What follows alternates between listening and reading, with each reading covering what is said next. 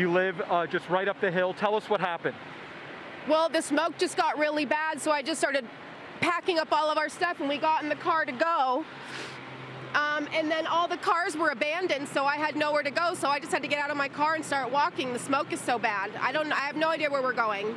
This mother and her dog and her child were able to get help, so don't worry about that. But what stood out to me in what she was telling us here in her story is how she had to abandon her car because there were so many other abandoned cars on the road.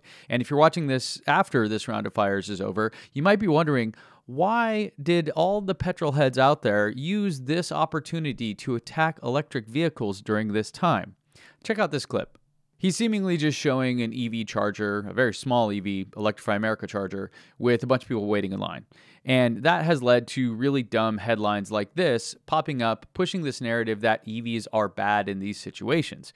But I can already see your eyebrows start to raise. Yes, there's more to this story. With the absolutely terrible fires in Los Angeles, I think we need a reminder of why EVs are hopeless in the event of a natural disaster, especially bushfires, because the first thing to fail is invariably the electricity.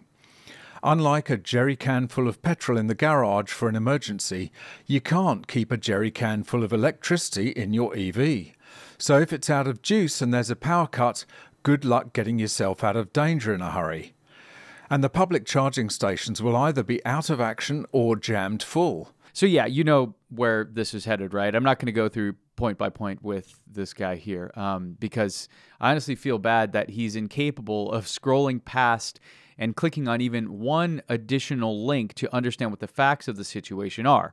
But we're really all subject to this behavior. It's built into our DNA, unfortunately. So unless we do our due diligence and try to find the real facts and data behind these stories, you and I both could be just like him, parroting oil industry propaganda for clicks on the internet. But first, let's talk about these fires to get a sense of where they're at as of this recording. And don't worry, I'll get back to that original clip of the people waiting in line to talk about that in a second. I talked to a fireman once, and he goes, dude, one day, he goes, it's just going to be the right wind, and fire's going to start in the right place, and it's going to burn through L.A. all the way to the ocean, and there's not a fucking thing we can do about it.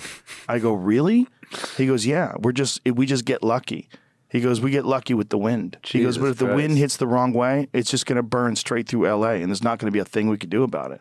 Because these fires are so big, dude.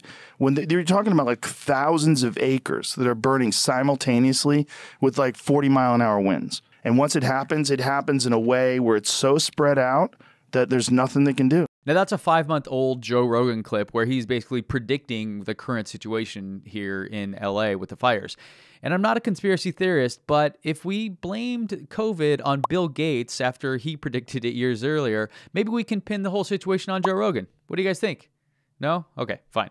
Each natural disaster has its own unique challenges, of course, but there are kind of 3 things that always seem to pop up when we have a natural disaster situation, whether it be a hurricane or, in this case, fires. The first, of course, that our smooth brain subject pointed out is power outages. So when you have natural disasters like this, the grid often goes down, or they even intentionally shut it off to prevent additional problems like additional fires from down power lines and other situations like that. So this can be life-threatening for some people that rely on medical devices to keep them alive.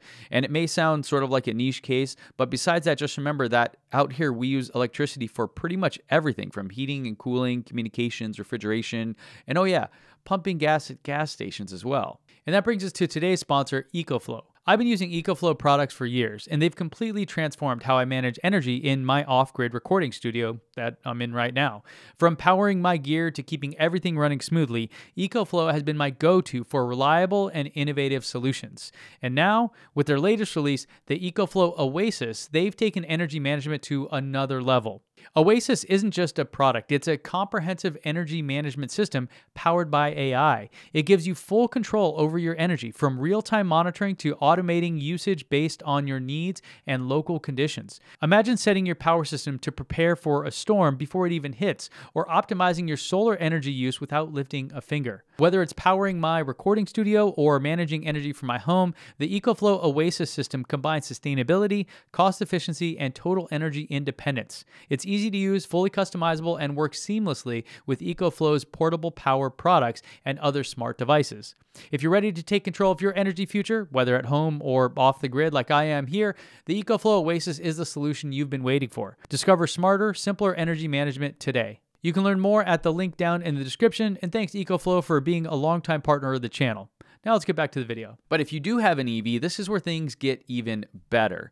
So many EVs actually have electric outlets just built into them, and they actually pull from the EV's battery, which can range from, 60 kilowatt hours up to 130 kilowatt hours, meaning you could have days of power for things like your communications and your fridge and whatever else you might need to power. Here are some examples, like in the bed of my Rivian, where you have a couple as well as a few other places in the Rivian. You can just run an extension cord from that.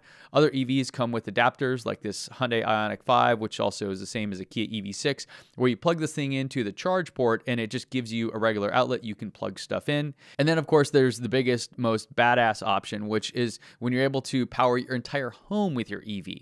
And we saw this recently in Florida with Hurricane Helene and Milton, where there was a vet clinic that had lost power.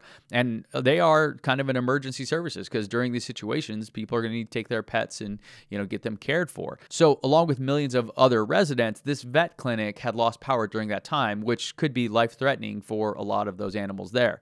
And beyond that, other EV companies are getting on board, like Kia with their EV9 and a fully integrated system that will just automatically switch over to your car's battery if the power goes down, or even you can have it be scheduled where it's using it to sort of do this rate arbitrage thing. But in any event, you can have solar panels that refill that battery, and then that battery powering all of your things if you're able to afford this and you have a home and all those kind of conditions are right. So in a situation where there's a natural disaster and the grid is down, EV owners have a definite leg up on gas car owners, which most gas cars have nothing like this and certainly can't be just refilled by solar panels on their own roof. You'd have to go get gas, and as we know, that can be a real issue during a time of crisis. And this was illustrated really well by my friend Kaz over at Cyberlift when Hurricanes Helene and Milton kind of ravaged Florida there, and he was able to find electricity no problem, but people had to wait hours for gas and then were eventually turned away when they ran out.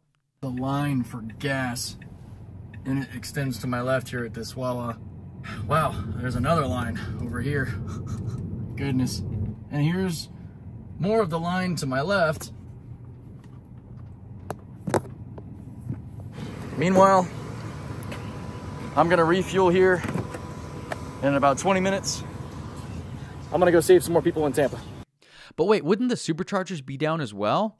Good question, and it depends. But if we look at the LA fires, here's how many superchargers we're talking about. And yes, these are just for Tesla here, but a lot of these are open to other EVs as well. And almost all EVs in the US can use Tesla superchargers, or some of them anyways, if you have an adapter, which means that there are hundreds of choices here. Then this brings us to the third element that most natural disasters share, and that's evacuation. Most new EVs in the United States offer upwards of 300 miles of range, far more than you need to escape and get out of harm's way. And when sitting idle, let's say you are stuck in traffic trying to get out there, even in extreme cold, they hardly use any power at all. And this is one of those big myths that a lot of the petrol heads out there in smooth brain media like to spout off, is that if you're sitting there in an EV, it's going to lose power because the battery is just, eating up so much energy. But in fact, it's the opposite. EVs use far less power than gas cars do just to keep them idling, because essentially the motor is doing nothing. It's off entirely, whereas your gas engine is running regardless because it has to run in order to power basically everything in your car. And from a few years back when they started doing this energy comparison, one guy was able to show that it only took 500 watts of energy on average to keep his car at his desired temperature. That's 500 watts to keep the cabin at the temperature you want. And then there's an 80,000 watt hour battery that you're sitting on. So you do the math there, and you would have approximately 160 hours or over 6.5 days of heat before you ran out of juice. But of course, if you're sitting in your car for nearly a week, you're going to have much bigger issues than whether or not it's warm, notably, food, water, and a bathroom. So if you're stuck in traffic trying to evacuate from a natural disaster, an EV is absolutely the best choice. It's going to keep you warm and take you out of harm's way, would give you plenty of room to transport you and your family to somewhere safe. But that brings us to that original clip that we started with. I've lived in Malibu Malibu my whole life, and I've seen tons of fires. This is nothing. I'm scared for my life. It's terrifying. So. Well, we're glad that you're safe. We'll get you down there and Thank get you. some help. Thank you for talking to us. Thank you so much. The issue we often see in natural disasters with evacuations has nothing to do with the vehicle being combustible or electric. It's with people abandoning their cars in the middle of the road, blocking access for emergency services, or other people looking to get to safety. And this is actually what our smooth brain subject we started with earlier highlighted in his thumbnail of his video. And of course, it might seem obvious, but when the majority of the cars on the road in an area are electric and you are asked to abandon your car, you'll have a bunch of electric cars left behind. It's correlation, not causation. Yes, people were abandoning their cars at the request of emergency services, not because of an issue with the car at all. And as we look through some of these photos here, you can see that there are tons of different cars, electric, gas, whatever. So the idea that they were abandoned because they were electric is just pure disinformation. That's just a flat out lie from these smooth brain pundits out there. So if you're ever in a situation like this, definitely make sure that you have an EV so you can easily charge up without waiting in lines for gas, and you could also potentially power your home if you're sheltering in place. And if you do need to evacuate, your EV can easily handle the traffic while staying warm in colder climates for far longer than a combustible vehicle can.